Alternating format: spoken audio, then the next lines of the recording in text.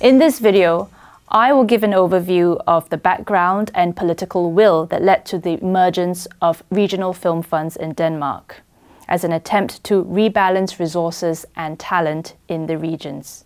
Regional film funds are a relatively recent addition to the Danish cinematic landscape, with the first only appearing around the 1990s. Before the 90s, most of film production was concentrated in Copenhagen, and this was because most of the expertise and talent and key institutions were located there. Institutions such as the Danish Film Institute were there, as well as big film companies and, of course, all of the important Danish film talent. Around the turn of the new millennium, things began to change. New thinking about film began to take place at the state level, at the policy level. Film became not just art or entertainment, but film was thought of as a business and also as an economic sector that had the potential to develop the regions outside of the capital.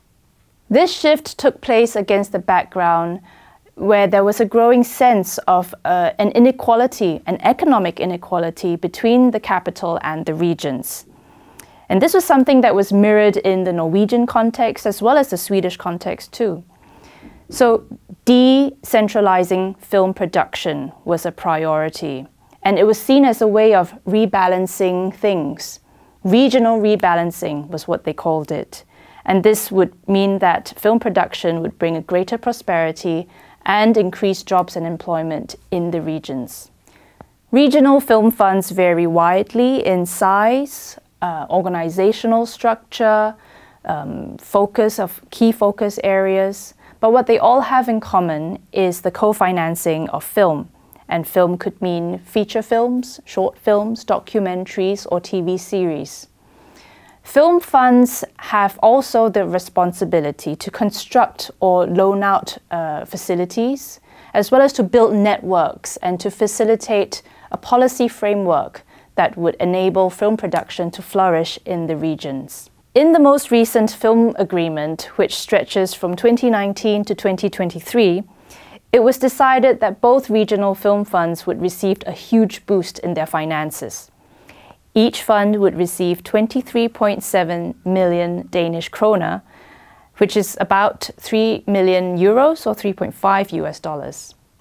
And this means that each film fund has now the ability to finance more productions and more initiatives to foster and grow film talent in the regions. However, this new injection of state funds is not as rosy as people think it is. There are some limitations. The funds can only be used for feature films, documentaries, or short films. So this excludes television dramas, which are currently very popular in Denmark.